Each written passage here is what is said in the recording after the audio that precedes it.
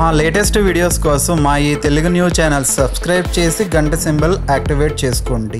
అమ్మవారికి కుంకుమ అంటే చాలా ఇష్టం. అటువంటి కుంకుమతో అమావాస్య రోజున అమ్మవారిని పూజించటం వలన ఆ కుటుంబంలోని వారికి అఖండ విజయం, ఐశ్వర్యం కలుగుతుందని పండితులు చెప్తున్నారు. అంతేకాకుండా ఆ కుటుంబంలో ఉన్న స్త్రీలకు 5వ తనం లభిస్తుంది. మరి ఇటువంటి విశిష్టత కలిగిన పూజను ఏ విధంగా చేయాలో ఈరోజు మనం తెలుసుకుందాం.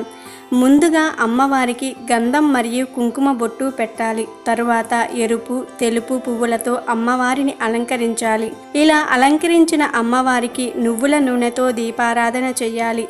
దీపారాధన సమయంలో కూడా కొద్దిగా పువ్వులను పెట్టాలి. ఆ దీపారాధనను లక్ష్మీదేవి స్వరూపంగా భావించి భక్తి శ్రద్ధలతో పూజించాలి. ఇప్పుడు అమ్మవారికి కొద్దిగా కుంకుమ వేస్తూ అమ్మవారి అష్టోత్తరాన్ని స్మరిస్తూ పూజ చేయాలి. ఆ తరువాత అమ్మవారికి పాలతో చేసిన నైవేద్యం సమర్పించి హారతి ఇవ్వాలి.